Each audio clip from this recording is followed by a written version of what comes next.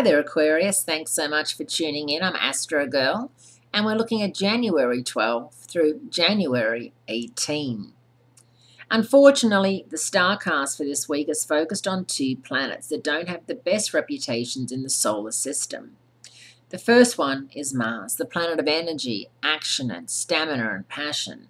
On Monday, January 12, Mars leaves rational Aquarius and moves into the emotional waters of Pisces, your second house of self-esteem and self-worth, where it gets into an aggressive square-off with Saturn in Sagittarius, your 11th house of hopes, dreams, wishes, and friendship.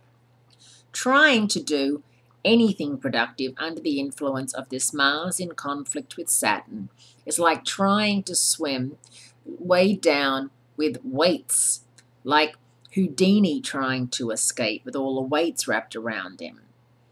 Because these two planets have a reputation as the bad guys of the zodiac, it's no surprise that our fortunes don't improve when they're making war with each other.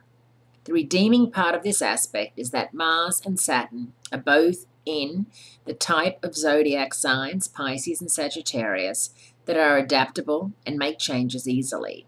This lucky break can lessen your frustration level if you can go with the flow, Aquarius. You can always row your boat in the other direction when Mars moves on and the tide changes, which is early next week. Later next week, Mercury goes out of phase in your sign, and there is a super new moon in your sign. It's a very interesting double-edged sword reading for you next week, Aquarius. Make sure you tune in because, of course, the sun is moving into your sign and Mercury's moving out, and we've also got that supercharged new moon. So all of which you'll want to hear about. Now for you, Aquarius, Mercury and Venus remain in your sign, the two daily, day-to-day planets, the planets that have the most influence, I guess, on us because they affect us on a day-to-day level. Now, Mercury retrograde is never good. It means that whatever can go wrong will go wrong. Murphy's Law is in full effect. So know that tying up loose ends, signing documents, if you want to lease or rent or buy something, do it this weekend. Get it over and done with. Because the longer you leave it and the closer you get to Mercury retrograde, you will regret not having done it sooner.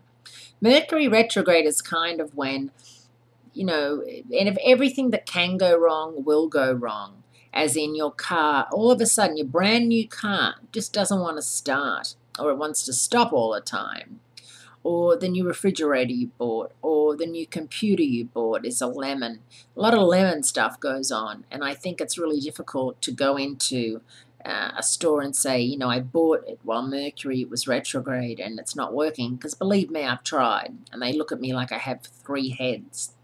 And I try to explain, I said it was my fault I bought it when Mercury was retrograde. Well, that doesn't get me a new computer.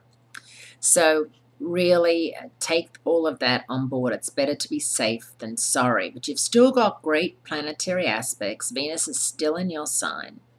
And with Mars in your second house of money and self-worth, this is actually a great time for you to start making more money and working out how to make even more as 2015 progresses. Thanks so much for tuning in, and I look forward to telling you more next week, Aquarius.